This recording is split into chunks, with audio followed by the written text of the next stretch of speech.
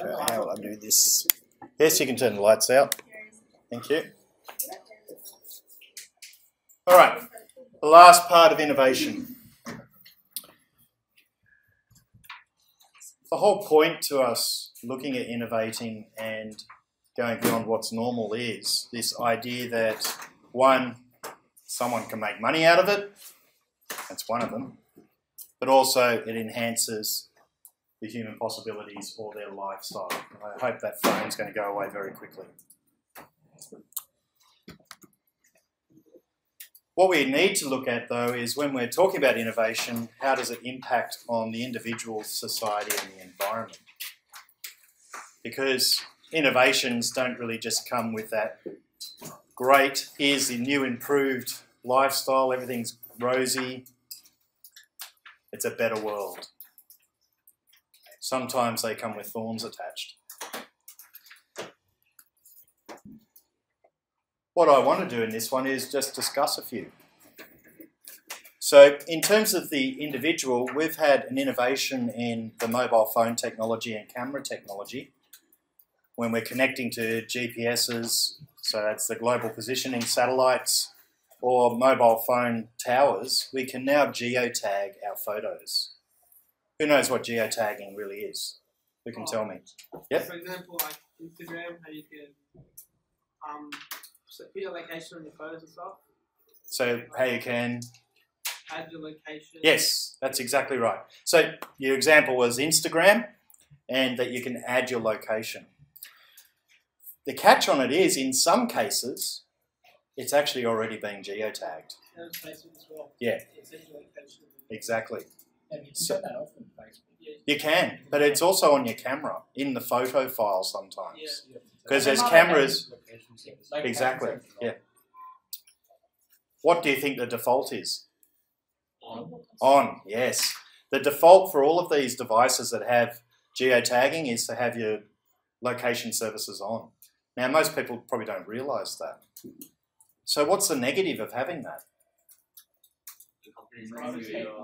What was that one? Companies can see where you are, your location. So people that you don't know or don't want them to know your location. Yes, yeah. What's another one? Think further, because expand that out a bit more. That's a nice summary, but think of the dangers with that. What are the dangers? Yep, absolutely. In terms of child protection and individual privacy, where you're talking about stalking and so on, yes, it is an issue. Some people might even look at the fact that the government now knows more about you. You lose that privacy as well. So it can be an issue. What's the positives of it? You can rename it. Yeah, maybe. It could be. Yeah, the fact you've got location services, absolutely. However, we're sort of looking at the geotagging. What's the positives of it? Yeah, I'm talking about actually attaching that location to the photo, though. The geotagging, or to your comment, or whatever your... If you don't know where you are, you can go to the photos. Yeah? No, but I guess if you're posting photos online, you don't have to write it down. Ah, great. You don't have to remember, oh, that was taken on this date at this place. It's already there. So it conveniently pops up and presents you that information. So if you're going to go, oh, where were we on that day? There it is in your holiday photos. You just have to look at the tag. So there can be positives to it. I mean, it's been made for that reason. Quite often an innovation isn't made for the negative. How about social media? You can give me positives for social media. On the individual here. Yep. Gives you more ability to connect with friends. That's a great point. It's actually where it sort of rose from, was to lift the connectedness between people, because we did have this online capability now, and it's quite instant. So, yep, it definitely helps that. Distance isn't like a big factor, so you can just like talk to people. Yeah, absolutely.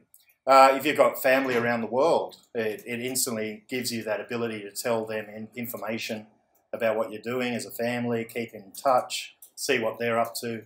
Yeah, it's got that great point. And in fact, if you want, it's sort of also made the world a little bit more of a smaller community rather than a separate one. So the borders of countries are no longer there. And you mentioned distance, which was great because that's one of the biggest borders, is the distance. What are the negatives? Cyberbullying. Cyberbullying, yep, that's one that's publicised a lot. Fraud, something like that. Yeah, open to fraud, absolutely. Can anyone think of something else that might be considered a negative of it?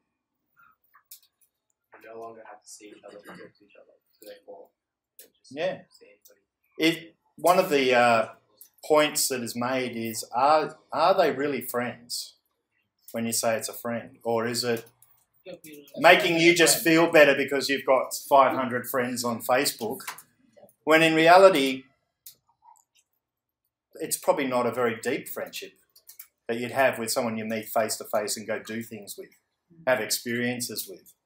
So you could say that it's diluting the relationship between people.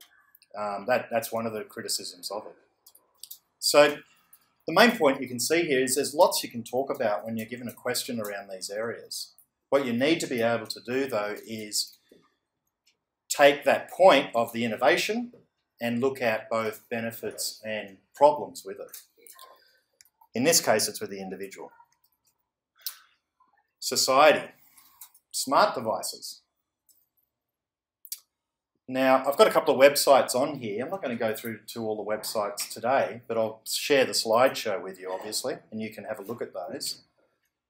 But we've got smartphone and tablets, which was brought up as one of the innovations, which is great. It is a current one that's constantly developing.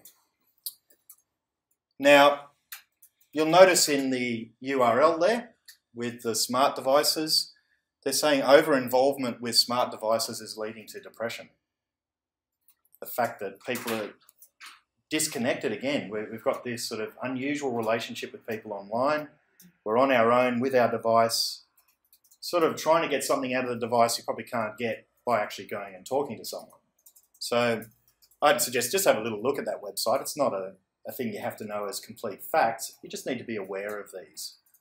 So that's one of the problems that they're saying we're facing. However, if you go to education, they're talking about how it's a great thing.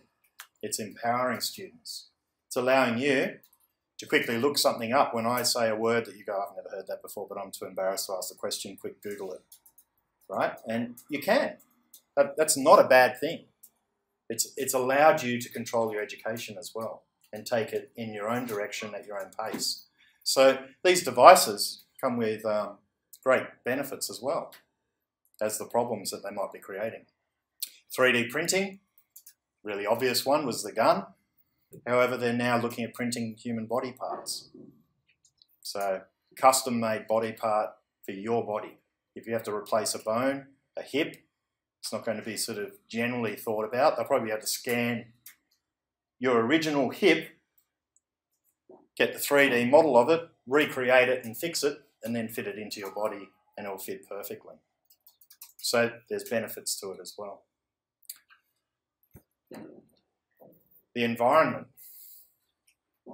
the hybrid car, so positives and negatives to that. Not using as much fuel as optional. Yep, absolutely. So it's got a battery charged in it that you can charge, but then you can use the option of fuel as well if it needs a bit more power. Is there any problems with it? It uses a lot of electricity to charge it. Yeah, if you've got to charge it, if it's not self-charging like a car does anyway with its battery, you've got to plug it in and you're using fossil fuels anyway. So yeah, it's sort of taking just from a separate area. It looks better than it is, but probably is more efficient overall in terms of using these fuels, but it's probably not, it's a small gain at this point. But what's another negative with it in reality to the environment? Batteries. Yeah, what is it? I don't know. Yeah, exactly the same as your phones. It's the biggest problem with phones, modern phones going out of date and then being disposed of with the lithium batteries. We've got to dispose of these really highly toxic chemicals. And I can imagine the hybrid cars using something like that as well. So the moment that battery dies, we've now got to dispose of it. Whereas a metal engine will just rust or can be remelted. Even though it's a petrol engine, we can sort of reuse it or let it go back to the earth, so to speak. Now, nanotechnology. I wonder if anyone knows anything about nanotechnology. Do you know what it is? Yeah? No, you're right. It's the science of doing microscopic robotics and constructions. So nanotechnology, the whole idea that they have, or the goal is to be able to make robots small enough to probably get injected into your body, go find a cancer and cut it out. That's to give you the sort of concept behind it. They use it in lots of things. So the problem might be, though, how do we effectively know what's going to happen with that? You send a little robot into your body, great, it might cut the cancer out, but now where's it going? How does it get out? It's probably still in your system, there might be a side effect with it. I want you to look that one up because it's actually becoming an issue. You'll find that there's various technologies in sunscreens that they're worried about. And you might find that out. So have a little look at that one in a bit more depth.